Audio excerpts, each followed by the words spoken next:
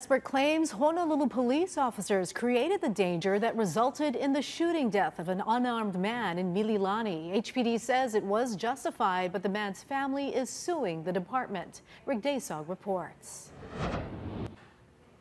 26-year-old Kyle Thomas was under investigation for shoplifting at the Mililani Walmart in 2019 when plainclothes officers from the HPD's Crime Reduction Unit surrounded his car at a nearby intersection. Police said Thomas drove at them, prompting officers to open fire. But an expert hired by his family's lawyer in a wrongful death lawsuit claims the HPD is to blame. It was a situation where they created the risk themselves by the fact that they stopped a car, positioned themselves in places where they should not have been, and then started shooting.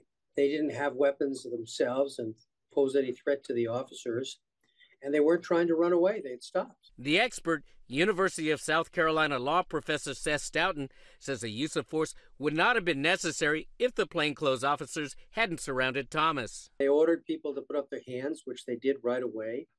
And then one of the police officers cracked the window and shot the driver, and the car lurched. And at that point, they said that they thought that the car posed a danger to them, but it's a danger that they created.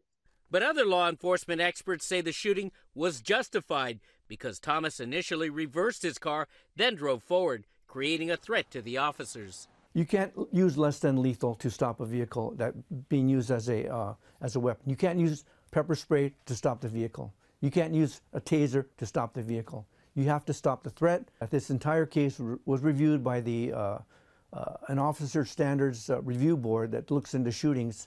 And they, after reviewing all the facts, determined that the officers acted prudently. The HPD declined comment due to the pending litigation. Rick Daysog, Hawaii News Now.